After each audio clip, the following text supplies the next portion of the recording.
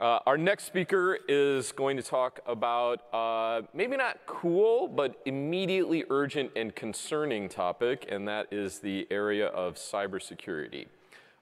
Vincent Danen is the Vice President of Product Security at Red Hat.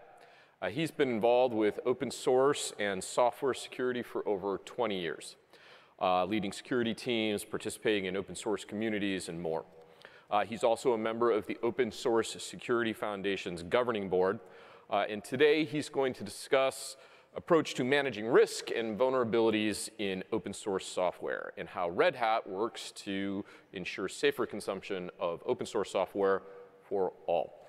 Please welcome Vincent.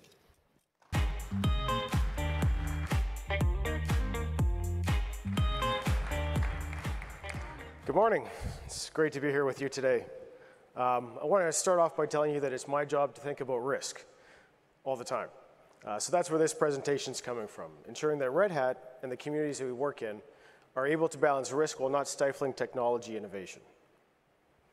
Now, it's no surprise to anyone here that security is top of mind across a number of industries such as telco, financial, automotive, and even government. Now, with the increasing rise of supply chain attacks, some of them making huge headlines, it's also not a surprise that a lot of eyes are on open source. Now, all of those eyes are, to me, one of the greatest benefits of open source. Now, I do tend to get a little riled up when the level of suspicion or skepticism leads to people labeling open source as insecure. Those eyes include the US Executive Order in 2021, the European Cyber Resiliency Act, and even Canada highlights security considerations with open source. But let me make one thing extremely clear. Security problems in software are not uniquely open source. All software has security risks and vulnerabilities, but what is uniquely open source is transparency.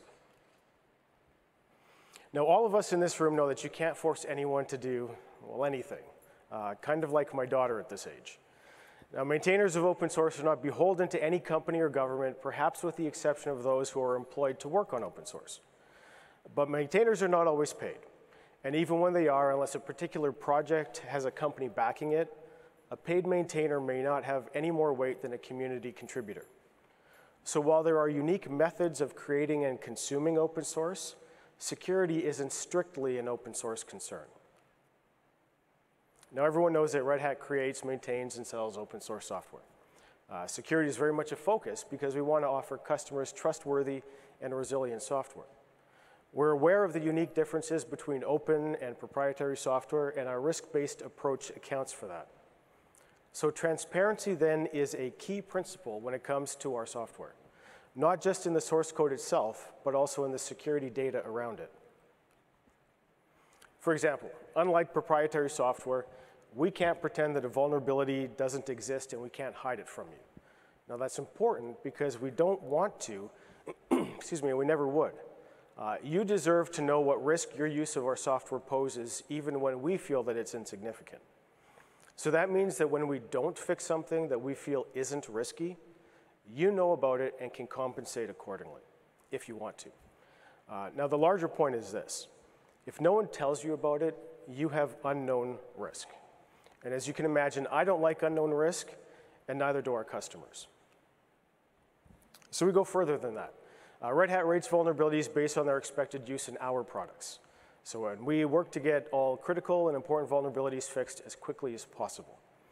We also monitor known exploit databases, so if there's something that we didn't fix that starts to be exploited in the wild, we're going to treat it like a critical vulnerability and get a fix out. Now, our goal is to make sure that everyone can see all of our security data, whether they're a customer or not. And unlike proprietary vendors and many open source vendors, we let you know when something affects our stuff, even if we're not going to fix it. Now, that's all pretty specific to Red Hat and the way that we handle the open source that we curate and provide our customers. What isn't specific to us is the exploitability. Now, I hear from a lot of customers who want every vulnerability fixed every single time. Now, that's a lot of overhead for no good purpose. Now, for the last 2 years, we've tracked the known exploited vulnerabilities list from CISA, and it's been really insightful. First, we recognize that it's not exhaustive, but we do believe that it's representative. Second, the vast majority of exploited vulnerabilities on that list affect proprietary software.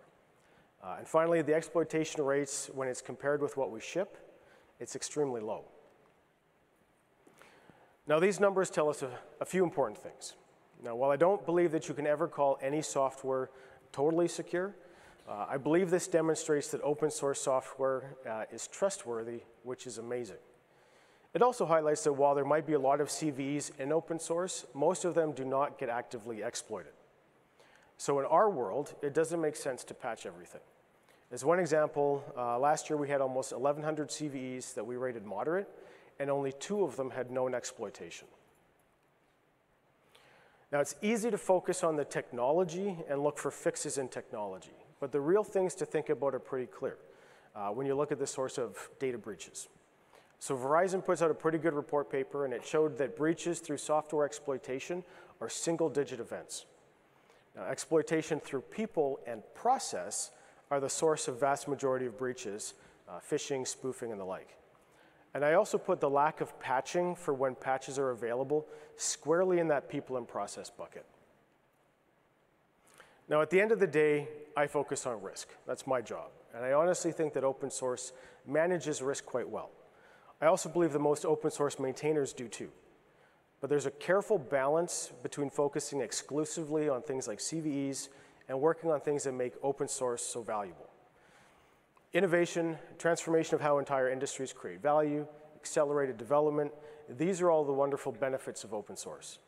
Now, to stifle or cut off that innovation for the sake of fixing things that in the end are no more impactful than any other bug, it really takes away from the true beauty of open source.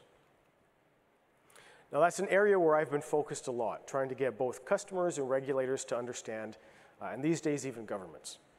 Now, I'm not arguing that managing the risk of any software isn't important, but I do argue with the notion that open source is worse or that it needs to be regulated in some way. Taking away our freedom to innovate so that all of the boxes are checked isn't the way to keep communities and projects thriving and growing. We can manage that risk and receive tremendous value from open source if we look at all of these things in balance. In other words, we manage the risk appropriately and transparently. Thank you, and I hope you enjoy the rest of the conference.